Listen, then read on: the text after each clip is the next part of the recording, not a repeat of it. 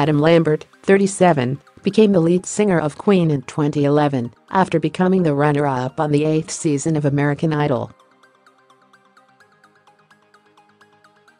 Freddie Mercury was the flamboyant vocalist for the British rock group for 2 decades before his death in 1991. Adam joined Queen after shining on American Idol 2009 and impressing the band's guitarist Brian May with his rendition of Bohemian Rhapsody. In his book Queen in 3D, Brian explained he was bombarded with messages from people telling him to check out Adam's performance afterward.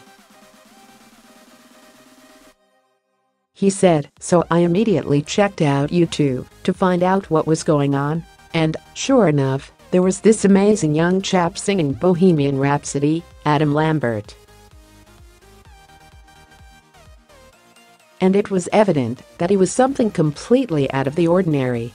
And into my inbox came a deluge of people saying, 'You must get together with this guy. He is the natural successor to Freddie. He is the guy you should be touring with.'" Queen and Adam paired up for the MTV Europe Awards in November 2011, and from then onwards, the US singer was regarded as a member of the band. Read More revealed how Princess Diana partied at gay club with Freddie Mercury dressed as a man under the name of Queen plus Adam Lambert. The group embarked on a critically acclaimed 66-date world tour in 2014. What is Adam Lambert doing now? Is he still singing with Queen? Adam Lambert is still singing with Queen now, and tonight they will be rocking the Oscars on stage. The band is expected to open the 91st Academy Awards after the success of Queen biopic Bohemian Rhapsody. Read more. Glenn Close, Richard Dreyfuss Kisses Oscars 2019 nominees. Chest in Unearthed Snaps. The film about Freddie Mercury's life is nominated for 5 Oscars. Bohemian Rhapsody and We Will Rock You were believed to be the songs performed by Adam Lambert and Queen at the show, although this is not confirmed. Will Adam Lambert and Queen tour again?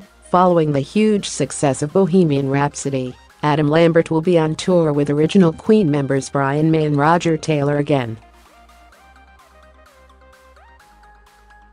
The band announced a 23-day Northern American tour 2019 in December. Read more. Oscar 2019, Queen to perform at Oscars. Who is still in Queen? 2 dates have since been added for the epic run, starting in mid-July. Announcing their Rhapsody tour, Roger said, "We are ready for America and raring to get back in the saddle." Adam said, "We have been designing a brand new visual spectacle that will reframe these iconic songs, and we are excited to unveil it." Brian May said the last tour featured our most ambitious production ever, and the new shows would be even more ambitious. Watch out, America.